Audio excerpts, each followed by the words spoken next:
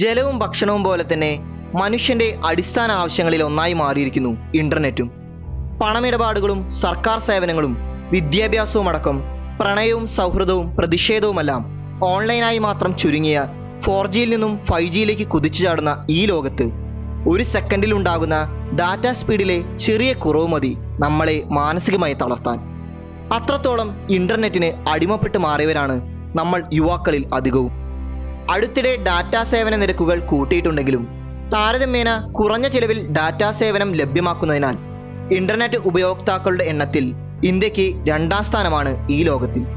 കേരളത്തിൽ ഇൻ്റർനെറ്റ് മൗലികാവകാശമായി മാറിയപ്പോഴും ഈ ഡിജിറ്റൽ യുഗത്തിലും സാധാരണക്കാരായ ഒട്ടുമിക്ക ജനങ്ങൾക്കും വലിയ വില കൊടുത്ത് ഇൻ്റർനെറ്റ് സേവനം ഉപയോഗപ്പെടുത്താൻ കഴിയുന്നില്ല എന്നതാണ് വാസ്തവം.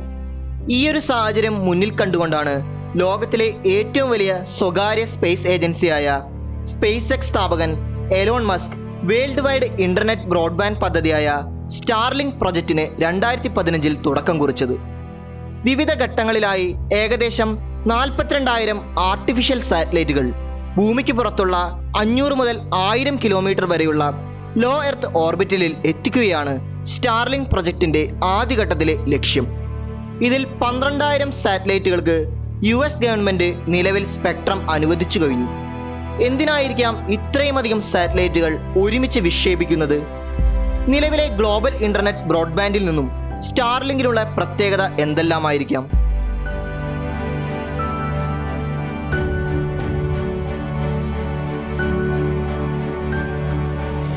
ഭൂമിക്ക് പുറത്ത് ഏകദേശം 36,000 കിലോമീറ്റർ അകലെയായി സ്ഥിതി ചെയ്യുന്ന ജിയോ സ്റ്റേഷനറി സാറ്റലൈറ്റുകൾ ഉപയോഗിച്ചാണ് നിലവിൽ വേൾഡ് വൈഡ് വെബ് ഇൻ്റർനെറ്റ് സൗകര്യം ലഭ്യമാക്കുന്നത്.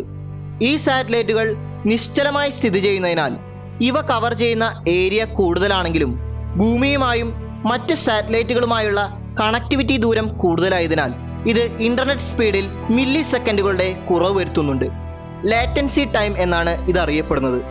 മാത്രമല്ല, ഭൂമിയിൽ റിസീവ് ചെയ്യുന്ന ഡാറ്റ കൂടിയ അളവിൽ ട്രാൻസ്മിറ്റ് ചെയ്യേണ്ടി വരുമ്പോൾ വേഗതയിൽ കിലോമീറ്ററുകൾ അകലെയുള്ള ലക്ഷ്യസ്ഥാനങ്ങളിലേക്ക് എത്തിക്കുന്നതിന് നമ്മൾ ഉപയോഗിക്കുന്ന സാങ്കേതിക വിദ്യ ഒപ്റ്റിക്കൽ ഫൈബർ കേബിളുകളാണ്. ഇവിടെ ഡാറ്റ ഗ്ലാസ് കൊണ്ട് നിർമ്മിച്ച ഫൈബർ കേബിളിലൂടെ പ്രകാശ ബീമുകളായി ഒരു പോയിന്റിൽ നിന്നും മറ്റൊരു പോയിന്റിലേക്ക് പ്രകാശ വേഗതയിൽ സഞ്ചരിക്കുന്നു. എന്നാൽ പ്രകാശം വായുവിൽ, അതായത് ശൂന്യതയിൽ സെക്കൻഡിൽ 3 ലക്ഷം കിലോമീറ്റർ വേഗതയിൽ സഞ്ചരിക്കുമ്പോൾ ഗ്ലാസിലൂടെ, അതായത് ഫൈബർ കേബിളിലൂടെ സെക്കൻഡിൽ ഏകദേശം 2 ലക്ഷം കിലോമീറ്റർ വേഗതയിലേ സഞ്ചരിക്കുന്നുള്ളൂ. ഇത് ഡാറ്റ സ്പീഡിൽ കിലോമീറ്റർ കണക്കിന് ചെറിയ മില്ലി സെക്കൻഡിൻ്റെ കുറവ് വരുത്തുന്നുണ്ട്. ഈ ചെറിയ സമയക്കുറവ് നമ്മളെ സംബന്ധിച്ച് നിസ്സാരമായിരിക്കാം.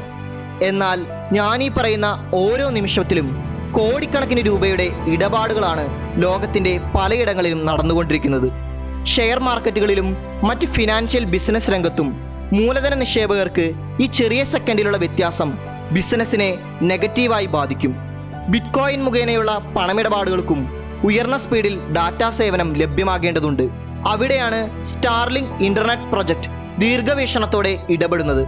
40,000-ലും അധികം സാറ്റലൈറ്റുകൾ ചെറിയ ഓർബിറ്റലിൽ പരസ്പരം ക്രോസ് ലിങ്ക് ചെയ്തുകൊണ്ട് ഓർബിറ്റ് ചെയ്യുന്നു. സാറ്റലൈറ്റ് ലേസറുകളാൽ പരസ്പരം കണക്ട് ചെയ്യുന്ന ഇവ ജിയോ സ്റ്റേഷനറി പോലെ നിശ്ചലമല്ല. അതുകൊണ്ട് തന്നെ കുറഞ്ഞ സമയത്തിൽ കൂടുതൽ ദൂരം സഞ്ചരിക്കാൻ ഇവയ്ക്ക് സാധിക്കുന്നു. ഭൂമിയുമായും മറ്റു സാറ്റലൈറ്റുകളുമായും കണക്ടിവിറ്റി ദൂരം കുറവായതിനാൽ വേഗത്തിൽ ഡാറ്റ ട്രാൻസ്ഫർ ചെയ്യാൻ സാധിക്കുന്നു. ഒപ്റ്റിക്കൽ ഫൈബർ ഉപയോഗിക്കാതെ തന്നെ ലോകത്തിൻ്റെ ഏത് മൂലയിലേക്കും സാറ്റലൈറ്റുകളിൽ നിന്നും നേരിട്ട് തന്നെ ഡാറ്റ ട്രാൻസ്ഫർ നടക്കുന്നു. എന്നാൽ ഈ പ്രൊജക്റ്റിൻ്റെ വലിയ പോരായ്മകളായി ശാസ്ത്രലോകം പറയുന്നത് സാറ്റലൈറ്റുകളുടെ ഈ കൂടിയ എണ്ണമാണ്. ഇപ്പോൾ തന്നെ 4,000 സാറ്റലൈറ്റുകൾ ഭൂമിയുടെ ലോ എർത്ത് ഓർബിറ്റലിൽ ഉണ്ട്. ഇതിൻ്റെ 10 ഇരട്ടിയോളം വിക്ഷേപിക്കാൻ ഒരുങ്ങുന്ന SpaceX ഒരു വലിയ അളവിലുള്ള ബഹിരാകാശ മാലിന്യമാണ് സ്പേസിൽ സൃഷ്ടിക്കാൻ പോകുന്നത്. ഭാവിയിൽ ഈ സാറ്റലൈറ്റുകളുടെ ആധിക്യം കാരണം ചെറിയ നക്ഷത്രങ്ങളെപ്പോലും ഭൂമിയിൽ നിന്നും കാണാൻ സാധിക്കാതെ വരുമെന്നാണ് ചിലർ ആശങ്കപ്പെടുന്നത്. മാത്രമല്ല, ഭൂമിയിൽ സ്ഥാപിച്ചിട്ടുള്ള റഡാറുകളിലേക്കും മറ്റു റിസീവിംഗ് ആന്റിനകളിലേക്കും വരുന്ന റേഡിയോ സിഗ്നലുകളെ സ്റ്റാർലിങ്ക് സാറ്റലൈറ്റുകൾ തടസ്സപ്പെടുത്തിയേക്കാം. പക്ഷേ ഈ വാദങ്ങളൊന്നും SpaceXനെ പുറകോട്ട് നടക്കാൻ പ്രേരിപ്പിക്കുന്നില്ല. എലോൺ മസ്കിനെ പോലുള്ള ഒരു ബിസിനസ്സുകാരൻ ലാഭം മാത്രം കണ്ടുകൊണ്ട് തുടങ്ങിയ സ്റ്റാർലിങ്ക് പ്രൊജക്റ്റിന്റെ ചിലവ് $10 മില്യൺ. പക്ഷേ പദ്ധതി സാഫല്യമായി കഴിഞ്ഞാൽ ലോകത്തിലെ ഏറ്റവും വലിയ വേൾഡ് വൈഡ് വെബായി സ്റ്റാർലിങ്ക് മാറും. ശേഷം വർഷത്തിൽ 30 മുതൽ 50 മില്യൺ ഡോളർ വരെ കമ്പനിക്ക് വരുമാനമുണ്ടാകുമെന്നാണ് കണക്കുകൾ സൂചിപ്പിക്കുന്നത്.